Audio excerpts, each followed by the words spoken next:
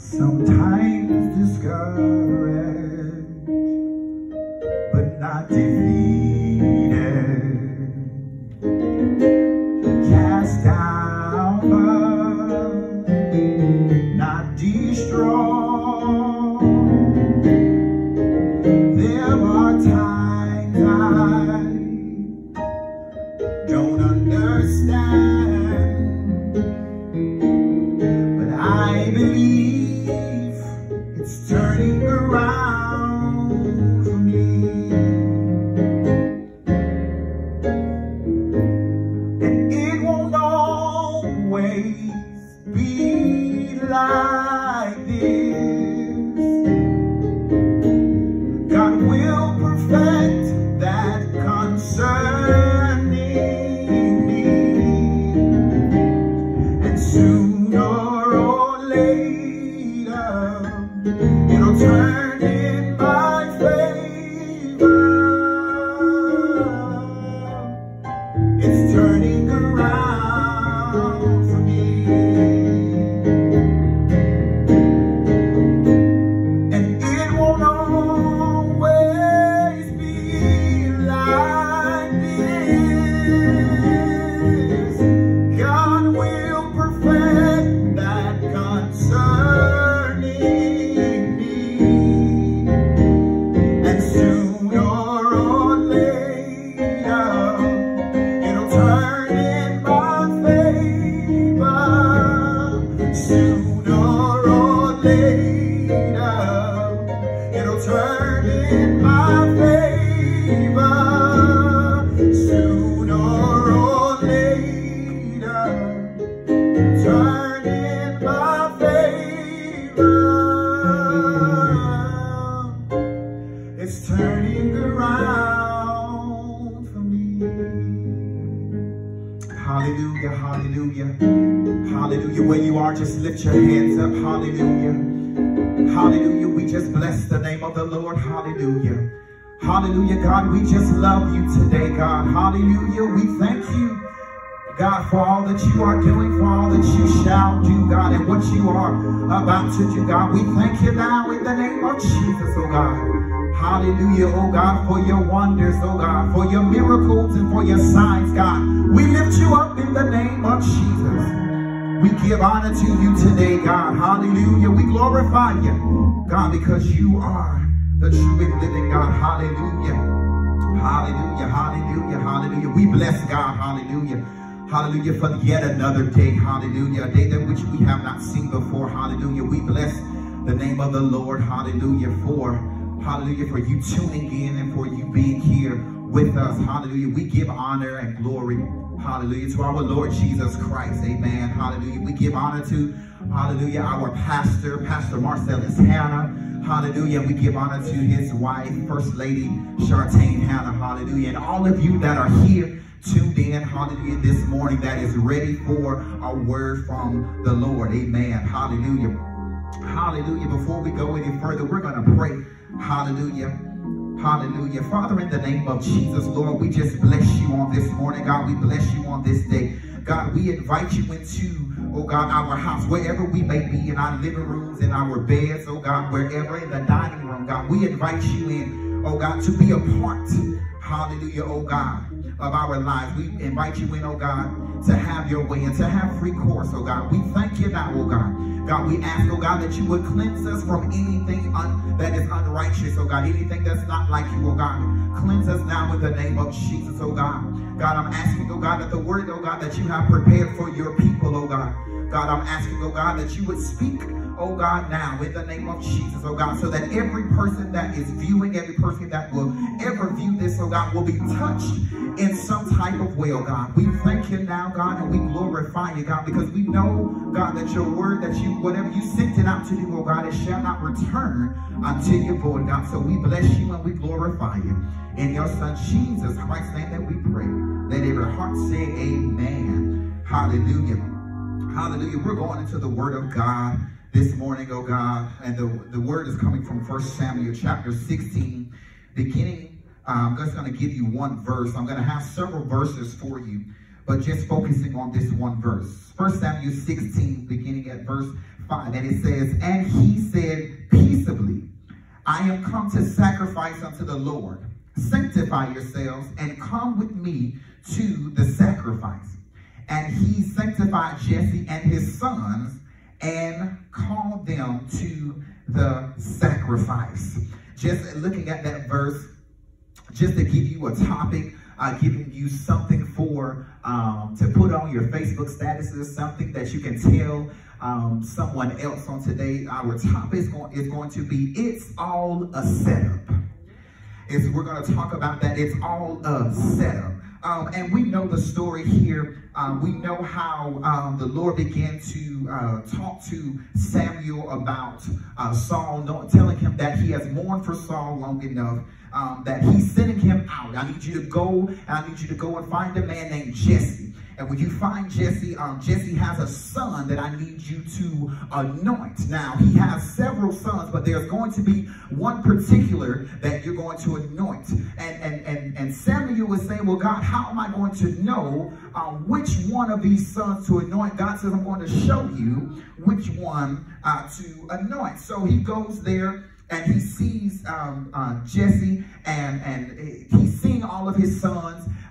But every time that he comes to a son, Samuel says, no, that's not the one. That's not the son. That's not the one who God wants me to anoint.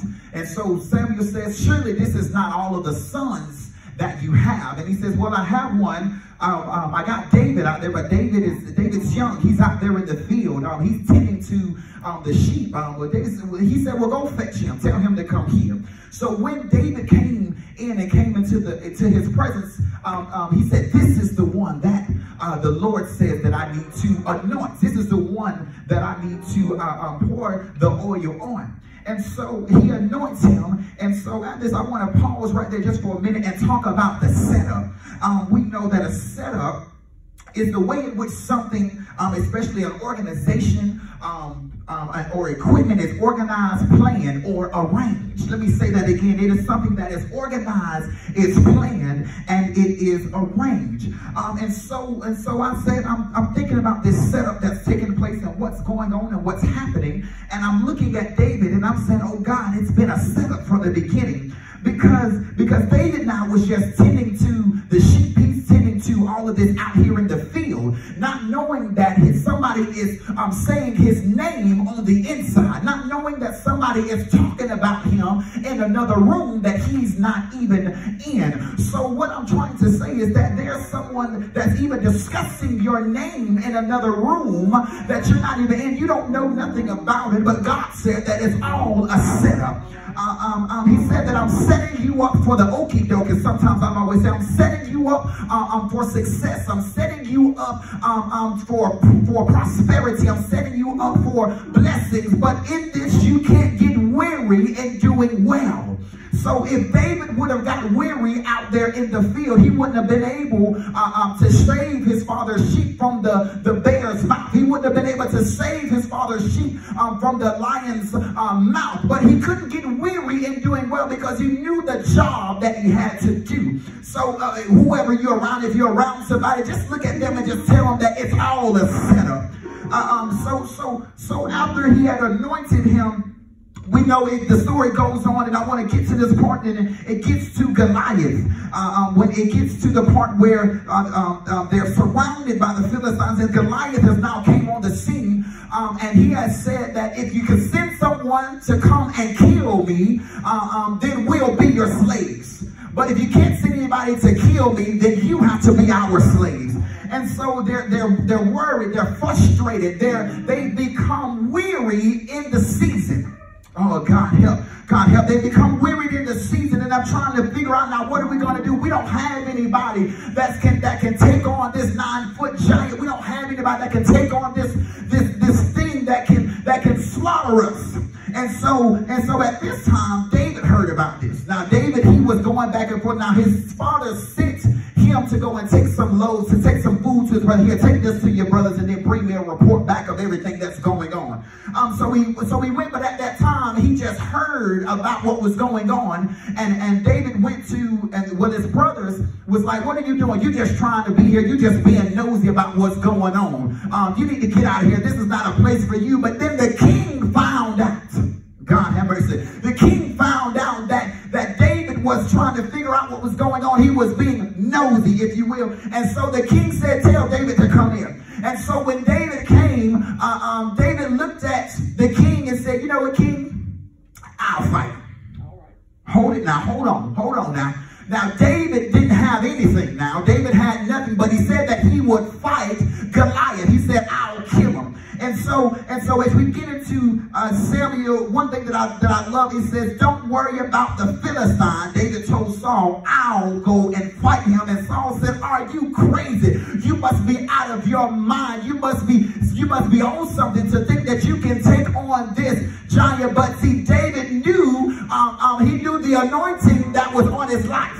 He knew what was going on the inside of him. He knew what was happening for him. So he was being courageous. Yeah, that's a good word, would you? He was being courageous and told the king that I'm going to go and fight him. So what are you trying to tell me, preacher? What I'm trying to tell you is that in your setup, you got to be courageous at a time such as this.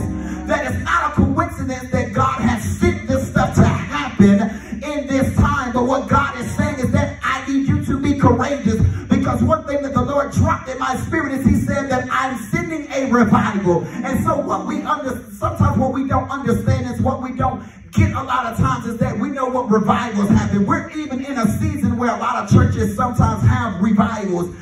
They have these times, they have maybe one night, 2 nights, a whole week of revival. But if we look at the biblical definition, or if we look at just the definition of a revival, it is a renewal in the body of Christ. It is restoration of the church itself to a vital and fervent relationship with God. What are you trying to tell? What I'm saying is God says that I put you in a place at a time like this to send revival to your spirit. But I can't allow you, I don't need you to get weary in this time. Don't get upset. Yes, everything is good. Yes, people are dying. Yes, people are sick. So much is happening. So much is going on. But God says, I need you to be courageous. I need you to be strong. I need you to mount up. I need you to spread your wings out. And I need you to fly in this season. Because in this season, after I do the revival this time, what God said I'm going to do is then I'm going to shift you to another level. Oh, God, help me in this place. Okay, so what he's saying is when I shift you in this level, just know that I have everything under control. That it seems like that our government officials don't know what they're talking about. It seems like they can't find a cure. It seems like they just don't know what to do. But God says that the government rests upon my shoulders. And I got it all where I need it to be. But I need my people in this season to not be weary and doing well. I need you to study your words. I need you to pray. I need you to lay on your face. And I need you to talk to me. I need you to have a relationship with me, because what I want to do is I want to revive you back to the place where you first found me. See, what we've messed up sometimes is that we've gotten away from when we first found Christ. We've gotten away from when we first found God. But God says, I need you to come back to me, and I need you to get in a place to be revived. He says that greater works is what I need for you to do. So I'm going to come and revive you. And now let me go ahead and help you, because I'm going to go ahead and tell you what some of y'all are saying. I just can't do it. I can't be in a revive at such a time as this, because so much is going on. I can't be revived at such a time as this because there's so much death. I can't be revived at such a time as this because there's so much sorrow. But God says that in 2 Chronicles chapter 12 verse 10, he says, therefore I take pleasures in infirmities, in reproaches, in necessities, in persecutions, in distress for Christ's sake. And this is the point. He says, for when I am weak, then am I strong. So what God is trying to tell you is that even when you feel like you're so weak, even when it feels like you're down, God says you're still strong, because you can't die with so much life living on the inside of you.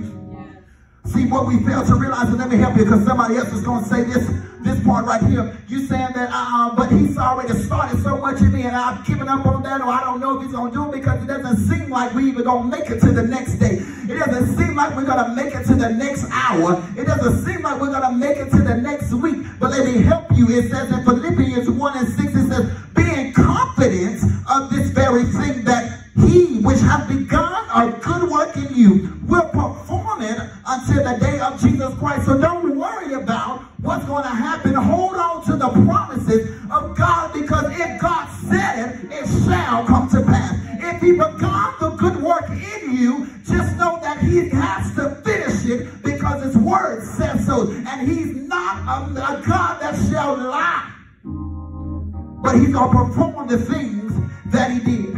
I'm almost finished. We're getting out of here. My time is almost up. But the very last thing that I have for you is a setup. It's a setup where God's getting ready to do. It's a setup of the things that God is doing even at this present moment. And if you don't remember anything that I ever said to you on this day, remember that delayed doesn't mean that it's denied. It doesn't mean that just because the thing that God said is delayed, that is not going to come to pass. But hold on to what God has spoken in your life. Hold on to what God has said in your life, because it's getting ready to unfold in a manifestation glory of God. It's getting ready to rest upon you and your family. But you can't neglect the promises of God, because what God said shall come to pass. But so always remember that delay does not mean it is denied. And get ready for revival time. Because God says, I'm getting ready to shift you. I'm getting ready to shift your ministry.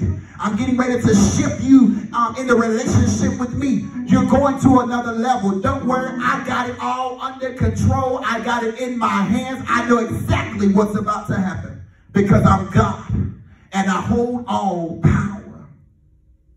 So if you remember this, that it's just a setup, that God strategically placed us here at a time such as this to get our attention,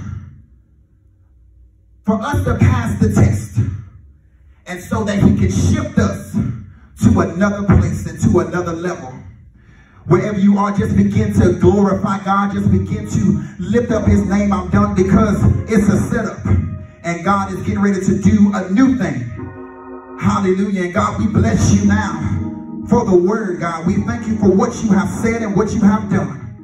Because we know, oh God, that in this setup, you got all control, because delayed doesn't mean it's denied. Hallelujah. We thank you, Lord God, and we glorify you in Jesus' name. Hallelujah, God. Hallelujah, Jesus. Hallelujah, Lord, we thank you. Hallelujah. So I'm going to open up where you are, in your rooms, in your bed, wherever you are.